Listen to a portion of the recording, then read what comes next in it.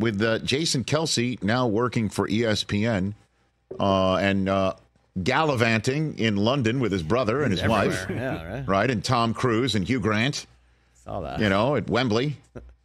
All hanging out. Yep. This guy's just the OG left behind. That's one way to put it. He's Lane Johnson of the Philadelphia Eagles here on the Rich Eisen Show. How are you, Lane?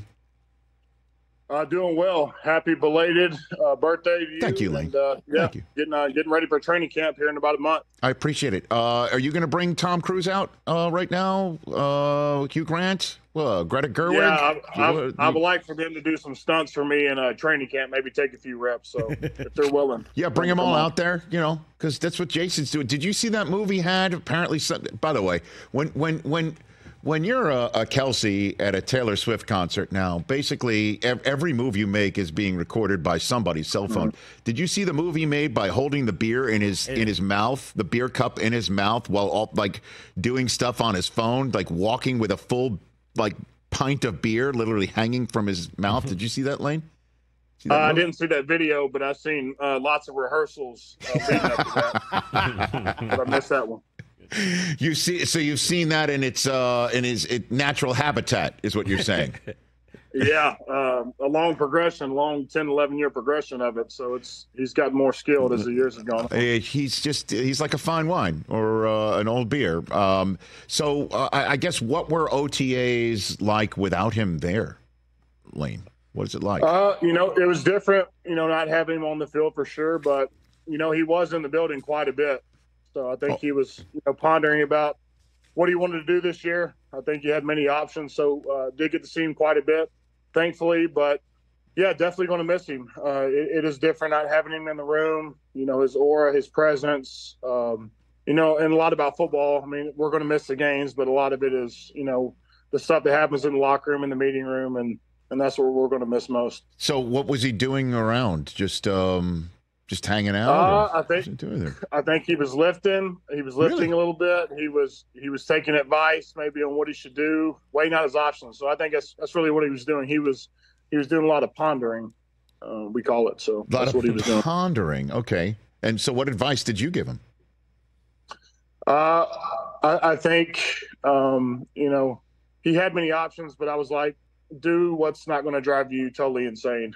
Take it the first year, little baby steps. And I think with what he has now, he'll obviously be busy Monday nights, but I think he'll have a little bit of freedom this week. And, hopefully I'd like to see him possibly in there helping us with some game plan situations. So maybe he can do that for us. Interesting. Okay. So then what conversations do you have with Cam Jurgens about taking that spot here, if any? Yeah, my advice is just be yourself. You don't have to be Jason Kelce or try to be.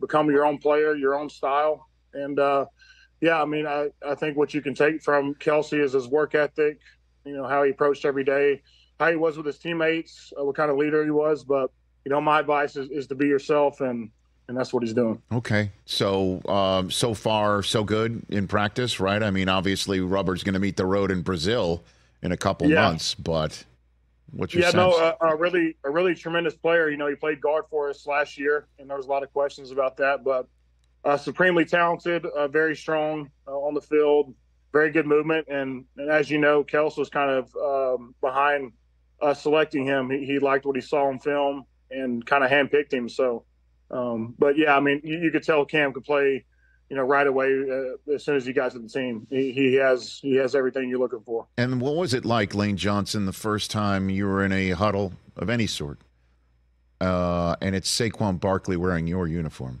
that you've been wearing? What was that like, Lane? It felt like I was in an alternate reality. Right. I never, I made this statement before. I never thought he'd be on our team, and surprised that he is. But, yeah, early impressions are good God, he has some big legs. I bet he can squat a lot. I bet he can run fast. And, about 15 seconds in, he's proven everybody right. A guy that can do it all at the running back position, and then, flex him out at wide receiver, can do that. Very versatile, but really just truly a team guy. He bonded with everybody immediately. We played against him many years, but really got to know him quickly. Very competitive, loves the golf. So we did a lot of that too during OTAs, but Just a great teammate. Are my early impressions. Okay. So those legs fit in golf pants? Is that what you're saying? That actually happens? I think he had to get them tailored. Yeah. I think custom built. I mean, just the general sense of how good your offensive line is and how good he is, and putting the two of you together at a mesh point with Jalen Hurts, with Devontae Smith and A.J. Brown out wide and Dallas Goedert in the mix. It's tough to not just leap to conclusions here, Lane. I mean, what do you say? Yeah, I mean, on paper, you look at the talent, you look at the abilities, the track record. I think we have the potential for a big year. But as you know, as games go on, we have to prove that, and we're eager to do that. I felt last year the last 7 games was a total misrepresentation of what we were, and we didn't do anything to right that wrong. So, we're ready to do that. Eager to do that. But yeah, when I look around, I've been a part of so many talented teams, but looking at our offense, this is one of the best that I've been around. So what happened last year? I mean, we've had a conversation with you prior about it. Whatever did happen last year, is that out of the building right now? Is that gone, Lane? We'll see. I mean, players play, coaches coach, and as bad as stuff was, we never got it corrected. So, we did a lot of work this offseason. We have a new offensive coordinator in Kellen Moore. Excited about that. With football, a lot of same plays, just different terminology, but really like, what he's done in the past, kind of offensive line friendly. And yeah, man, we're very excited. And we're ready to get this bad taste out of our mouth and get on the right track again. And how has Jalen Hurts shown up, Lane? And that question is infused with a lot of chatter coming out of the city there in Philly about this being a big season for him, a little bit of pressure that he may not be the guy after all because of the last 7 games of last season. Lane, how do you respond to any of that chatter coming out of Philly? Yeah, I mean, as you know, Philly's a big media market. You hear lots of stories, but I think just this offseason, he's really done a good job of bonding with his teammates. I felt like the connection has definitely grown. A really big offseason. The work ethic has never been an issue. Tremendous worker, but just becoming a more vocal leader. And, I think whenever he speaks, guys listen up, and him reaching out to guys and creating these bonds in the offseason. He's having these, throwing sessions with the receivers now in the offseason, getting work in, but really has gone out of his way to connect with his teammates. And we feel that. And yeah, we're really excited about this year. Every year's a kind of a prove it deal to everybody when you're in that town. And, we all feel it to some degree, but Jalen's our guy moving forward. We love him. We respect him. And, nobody puts in more work than he does. Do you got an example of how he's become more vocal that you're willing to share? Yeah, just when we do breakout sessions during the off season, organizing events to get together, usually more dinners, hanging out stuff on the weekend. So maybe stuff we took for granted, earlier past few years, we really got had a big chance this off season to bond, and we spent time doing that, bowling, cookouts, but really just spending time together. Lane Johnson here on the Rich Eisen Show from the Philadelphia Eagles. All right, everybody making a big deal of this tight end summit, Lane. Everybody's talking about these tight ends. And you got your own summit, don't you, Lane Johnson? Not to get all aggressive about it, but you got your own one. The Mastermind Summit. You're a mastermind. Tight ends, that's one thing. Yeah, You're a mastermind. We thought that summit. name would get some intrigue. Yes. Yeah, we're hosting our 7th event.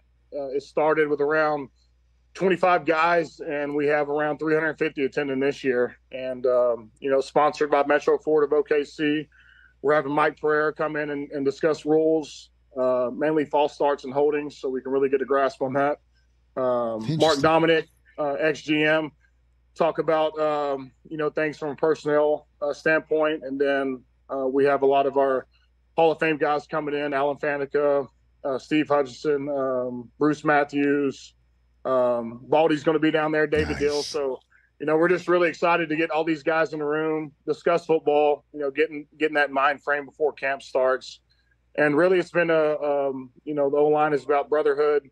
I credit Von Miller to really starting the summit in the first place with the D linemen. So, the tight ends is taking off and the O-line, we're slowly growing, but it's been awesome. Lots of great communication and really a lot of great insight over the course of the 2 or 3 days that we're there. 350 linemen are showing up. That's what you're saying in Frisco, Texas, July 12th and 13th. Yeah, linemen, coaches, top college prospects. So, we're discussing every position, center, guard, tackle, and you have some of the best that have ever done it, lending their advice and their knowledge. So I think it's a tremendous thing that I wish I had, even when I was a younger guy. So I'm super excited about it. And walk me through the choice of the word masterminds, Lane. Offensive line mastermind summit. What is this? Yeah. What is this?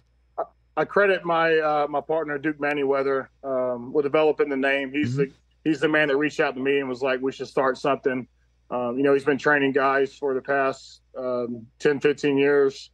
And the mastermind came from, getting the Hall of Fame guys that have played the position at the highest level, getting these guys in the room and having them discuss ball, how they approached games, how they approached training, how they approached, just aspects of the life of being an NFL player. And so those are truly the masterminds. I felt like the name would be catchy and create some intrigue, and it has. I agree. It caught my ear.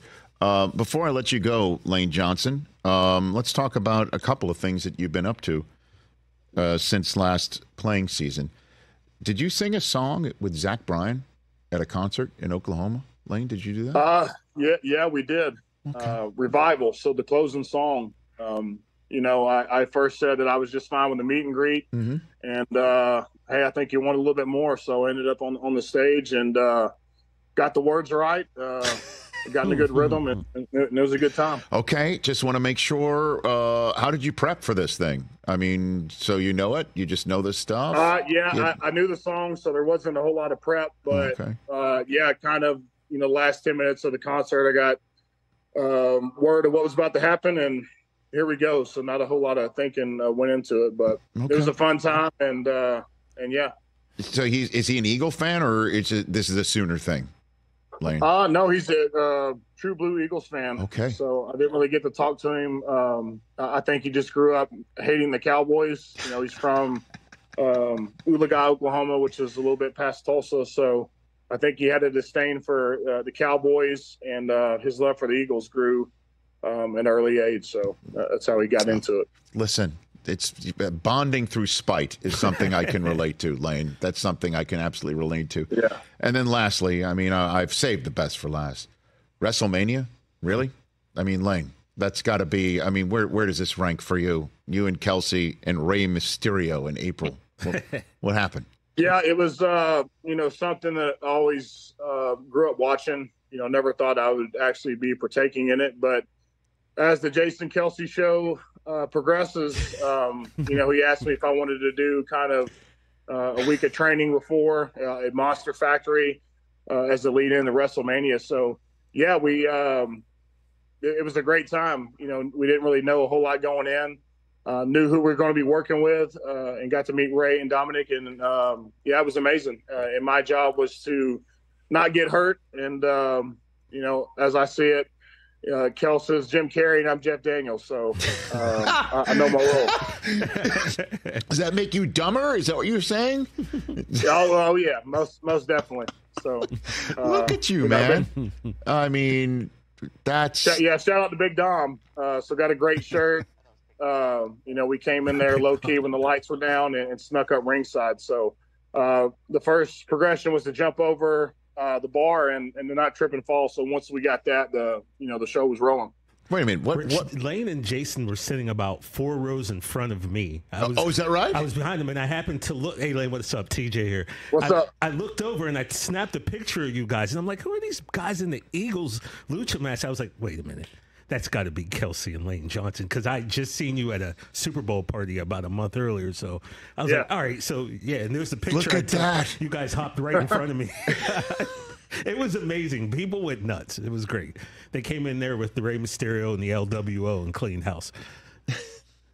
Yeah, I think the coolest thing was like immediately going backstage and Triple H is there watching the production. You have guys kind of like in an assembly line getting ready to go out, and so yeah, man, big production, and it was awesome just to be around the guys and see everybody. Let's be honest, more butterflies, that or the Super Bowl, Lane? That really, that for sure. At least I had some sort of rehearsal with the playing part, but that was totally new, but fun. Really, more butterflies than playing in an actual Super Bowl. Seriously, yeah. I mean, by the end of the season, when you get to these games, the playoff game, the butterflies for me, I feel like are generally in the beginning of the season, and by the end, you're just so programmed and wired to practice and plan that it's more routine than anything. And the big Dom you mentioned, that's the big Dom we all know about. Is that what you're saying? He helped you get down there? Is that what you're saying? What happened? Yeah. I mean, he had a kind of rough go during the season, but I wanted to show appreciation just for the man he is. For myself, for the Eagles, and helping everybody out, throughout my tenure there. So shout out to Big Dom. So you got him down there, is what you're saying? A little bit of both. I mean, he was there. I think you can kind of get around. Yeah, pretty free range. He's a free range kind of guy, and so yeah, he got it set up. Okay, good enough. Lane, thanks for the time. Have a great time at the Mastermind Summit. Keep us in mind. And let's chat soon. Alrighty. Appreciate you, Rich. Happy birthday, and see you next time. Catch the Rich Eisen Show every single day on the Roku channel, 12 to 3 Eastern, for free.